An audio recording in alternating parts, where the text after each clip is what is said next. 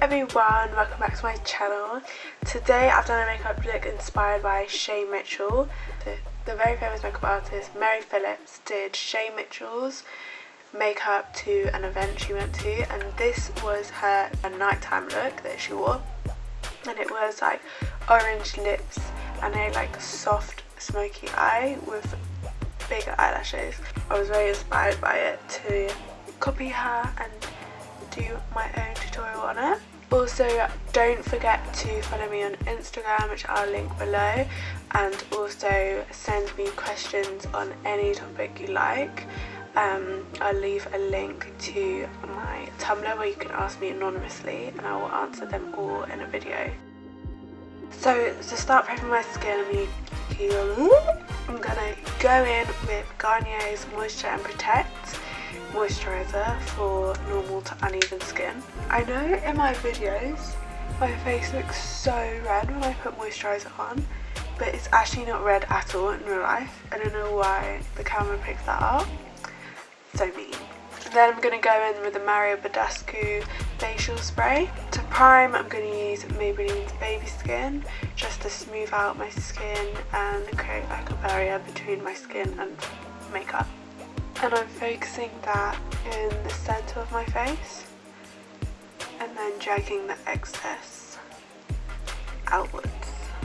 Shay obviously looked like she had very flawless skin, and I'm sure she does. So I'm going to do quite full coverage, but I'm also going to do a lot on longevity, because obviously when you're out on like the red carpet taking pictures, when you're a celebrity, you're obviously going to need your makeup to look flawless all the time. So for foundation, I'm going to go in with the Estee Lauder Double Wear, and then because this is slightly too light for me, I'm going to put in a touch of the Rimmel Match Perfection, which is really dark for me.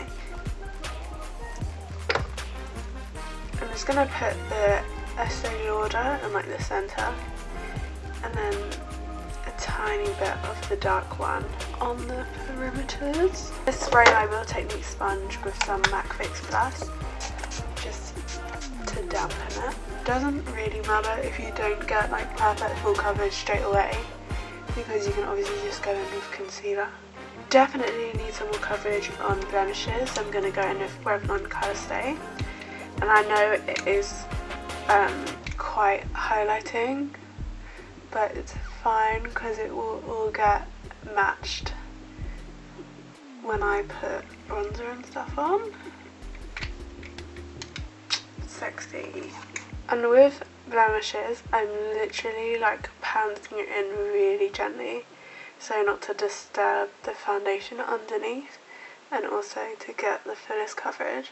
To highlight underneath my eyes, I'm going to use LA Girls Pro Conceal in Porcelain. This is a really light shade. And I'm just going to prime my eyelids with MAC's Pro Longwear Paint Pot in Soft Ochre, which is pretty much the same colour as my theme. I'm just applying this with a concealer brush, just because I hate getting makeup on my hands. Like, this is a bit of a pet peeve of mine. I just don't want to touch makeup. That's why I was so annoyed at how the Estee Lauder foundation doesn't have a pump. But whatever. So now that all the products are on my face, I'm going to set them with Laura Mercier's translucent powder. The brush I'm using is Morphe's B3. So this brush does shed. It is a good brush, like it's not scratchy at all or anything like that. And I'd find sometimes that I'd often get like chalky contour lines, and it really helps when you set it with powder along where you're going to put contour. Now I'm going to fill in my eyebrows using Anastasia Beverly Hills Dip Brow Pomade in Ebony with a Zoeva wing liner brush. I've literally had this same brow pomade for like over a year, and there is so much left and it's still just as good. Definitely recommend any brand's dip brow pomades if you are a girl who fills in your eyebrows every day, because the value for money is amazing. So I'm going to move straight on to eyes, and from this picture it looks kind of like warm crease colours, and then just lots of eyelashes and it's slightly smoked out. So I'm going to kind of take my own twist on it and just be inspired by it. So personally, when I do and I watch makeup tutorials, I like to see eye looks from just one palette, because then it's annoying to like want to buy all these different ones, if you see what I mean. So I'm just going to use a palette that has all the shades I'm going to use in, which, if that makes sense, which is the Morphe 35N palette. I'm taking a fluffy crease brush, and that is the Morphe 429 brush. I'm going to take this orange colour and just start applying it in my crease. And with this look, I kind of just want to build up the colours. The whole of my mobile lid, I'm going to take this colour here, which is kind of like a cool tone brown.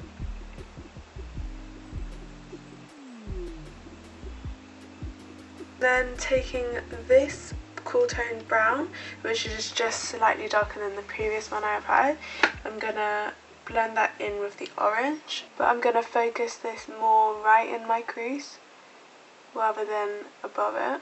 She didn't appear to have liquid liner or gel liner on, but what I'm going to do is take a black eyeshadow from the same Morphe palette and a flat shader brush, and I'm just going to push it into my lash line and smoke it out like that. And I'm not going to wing it out or anything. My lower lash line, I'm going to take a gents blending brush and I'm going to apply the two crease colours underneath my lash line. Because her look was quite glam but very soft on the eyes, I'm going to apply some brown pencil liner in my waterline. And I've taken it all the way into my tear duct for that really like sultry sexy look. Now I'm going to curl my eyelashes and apply roller lash by Benefit.